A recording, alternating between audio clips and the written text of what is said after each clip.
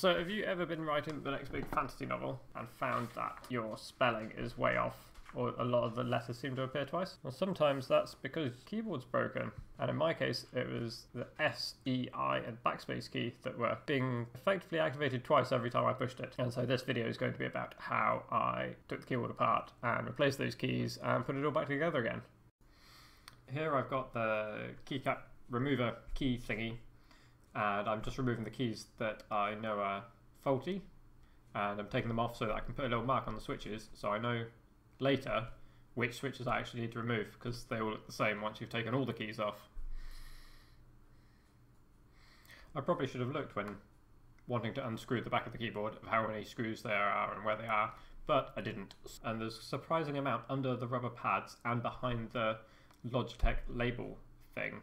I suspect this is because they want to check to see if you voided your warranty or not. This keyboard's out of warranty, so I don't actually care.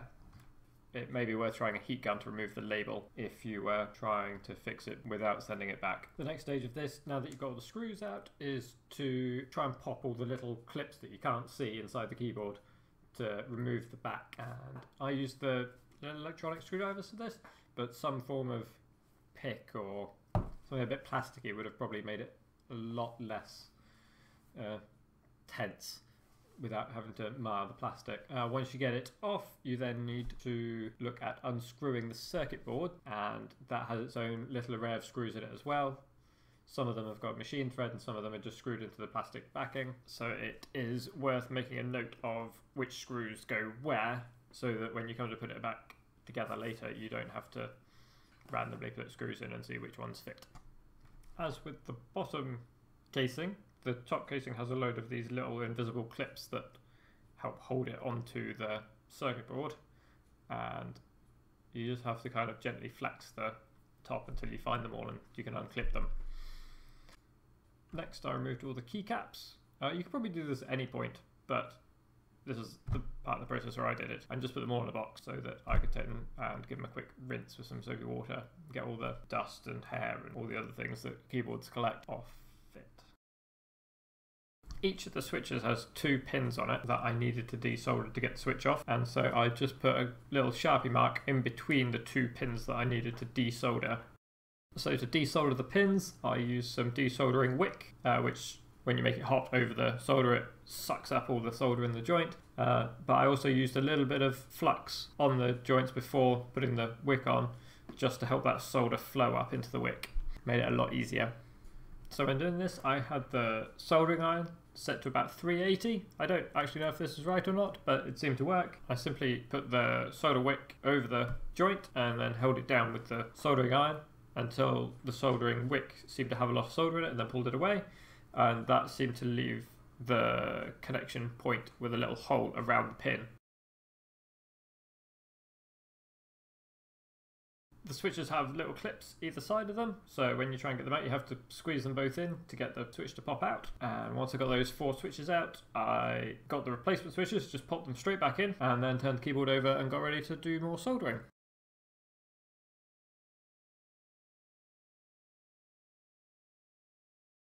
So having made sure that the switches were fully seated into the circuit board, I just used a standard flux cord solder and the soldering iron at 380 degrees again, and just put the soldering iron on the pin and then introduced a couple of little jobs of solder until it formed a nice little dome over the connectors. So the flux I use is a little brown and gunky, as you may be able to tell. And so after I finished doing the soldering, I got a tissue with some isopropanol alcohol stuff on it and just gave it a little wipe just to clean off any of the excess flux that may cause issues to the soldered joint. Okay, so now the switches have been soldered in and all cleaned up, it's time to put the keyboard back together, and we'll start with the top, and you need to make sure that any of the little slide switches on the top line up with the slide switches on the circuit board so that they work after you put it back together again. This piece simply clips on, and you just have to line it up with all the buttons and just push, and you just should hear like a load of little clicks all over the keyboard as the top engages with the circuit board.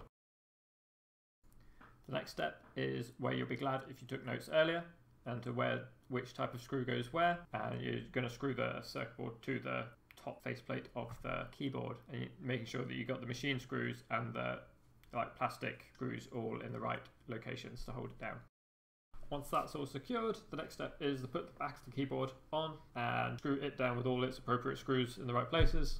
When you put the back on, you need to make sure that all the little clips around the outside fully engage as well. So it's worth putting it on and then squeezing the edges, making sure all the little clips click. Before screwing the back fully down, I made sure that the keyboard actually worked, so I put the batteries back in and checked that it typed and all that a lot. I won't know that it's not double tapping until it gets a bit more of a proper test, but for now I'm happy that the keys are at least working. So the last little thing to sort out on the keyboard before it's finished is all the rubber pads that were stuck on with double-sided sticky tape are no longer sticky. So I had to cut some more double-sided tape and reapply that just so that the rubber would stick into their little grooves. Again, all the keycaps have been off and had a good soak, and so are nice and clean again, which is really nice. And so I'm going to do a quick time lapse of me putting them all back on, because I'm sure you don't want to watch me put 104 keys on in real time. If you want any more detail for this video, then please head over to my Twitch channel, which is linked below, and there's a full length of me streaming the whole repair over there, but this is a lot shorter video. I think it took around 2 hours total to do the whole thing. One last thing with it is to just give everything a quick wipe down. And it's never going to be perfect because it's a reasonably well used keyboard, but at least give it a quick rub down and it will just kind of finish the whole project off. If you like this video and found it useful, more importantly, please like and subscribe. I try and put up lots of different sort of content, but all around the making theme. And if you want to see me make the soldering station that I used for this video, then it'll be in a box somewhere for you to click on. And I hope to see you again soon.